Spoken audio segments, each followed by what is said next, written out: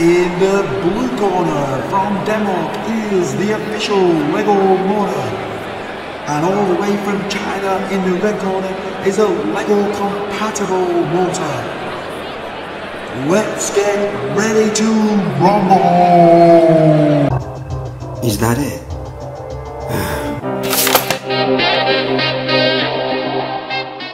So Wildwood I decided to buy some fake Lego motors and servos and buy the official Lego motors and servos and do a fight out. Which one's best? Are Lego motors worth the money, or are these copies secretly better?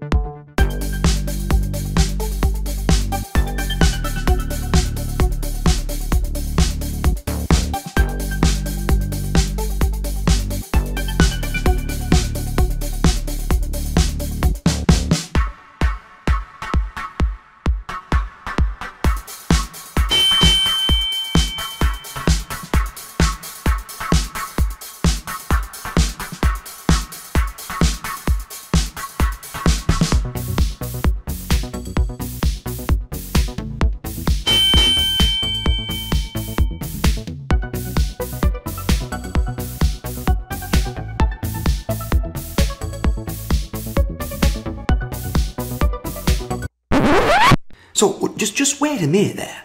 Is it better to have a higher RPM or a lower RPM? Who is to judge? Well, apparently me. If we're talking an RPM of just 1 or 2 RPM, then yes, obviously the slowest would be the most rubbishiest. However, when you're talking RPMs in the several hundred, it doesn't really matter. And on top of that, what you want from a compatible Lego motor, aka fake, you want it to perform very similar to Lego. So in this instance, I'm sorry, comment down below if you want, but my judgment is, if it's not matching the real Lego for RPM speed at the given voltage, then it's a loser. Move on.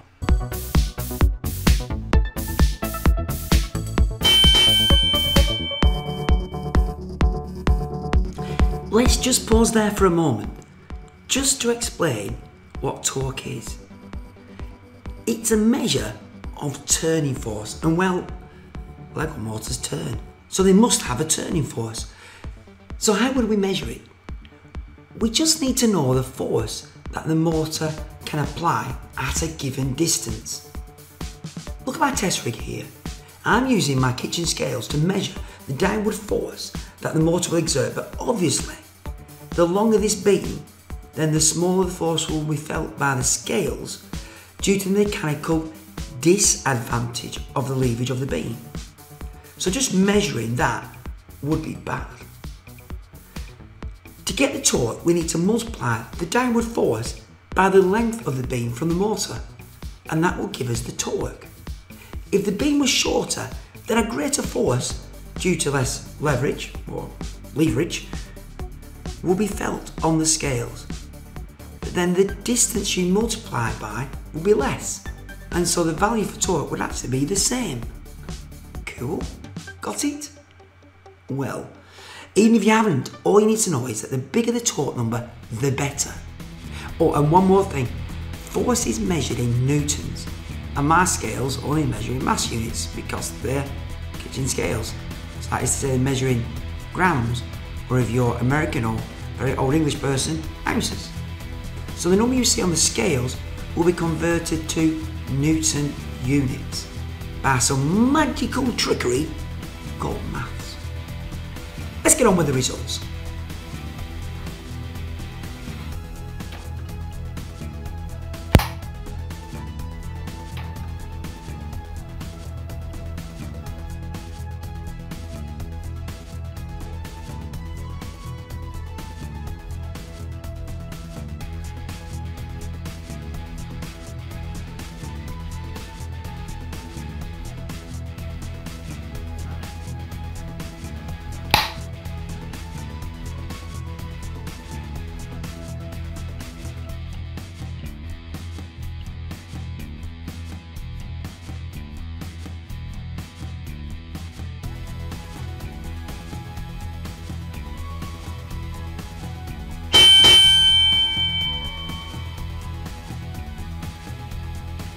So in this test, I'm just letting it free spin, and in the fake Lego, it just drops off after a few seconds.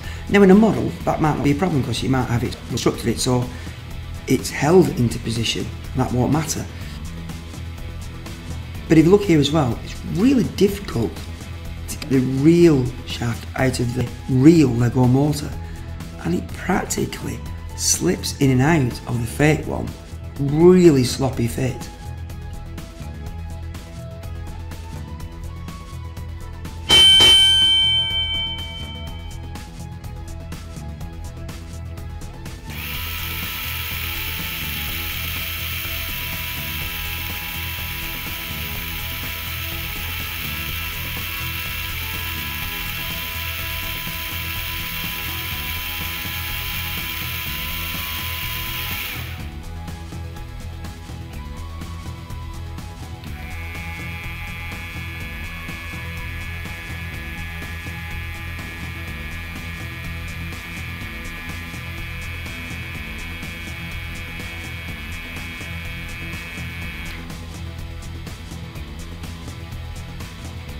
Now let's just pause there a minute again.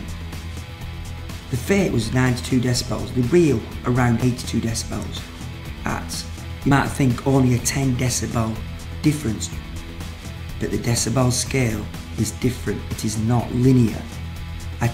As a rule of thumb, a 10 decibel increase in level is roughly twice the volume intensity, twice as loud.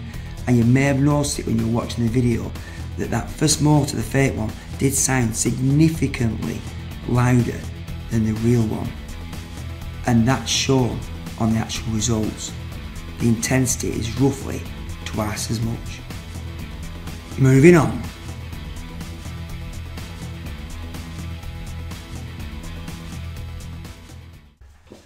So what's the verdict? Looking at the basic stats, we have 4 wins for Lego and 2 for the non-Lego, with some tests being arguably more subjective than others, perhaps.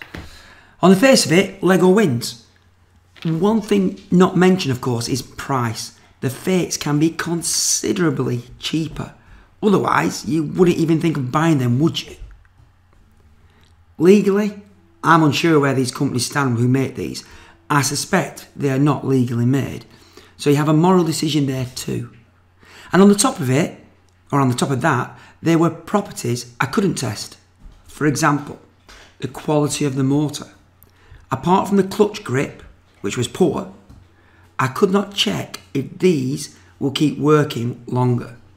I cannot check that the plastic is robust.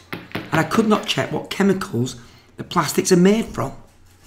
Do they meet the legal standards in your country?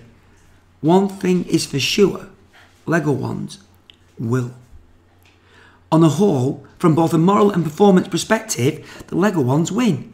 Price is just that tempting factor that can affect our decisions, particularly if we need several motors for a particular project. I said particularly a lot there, didn't I? Anyway, that's all for now. Like and subscribe, yada yada yada. Thanks my patrons, and thank you very, very much for watching.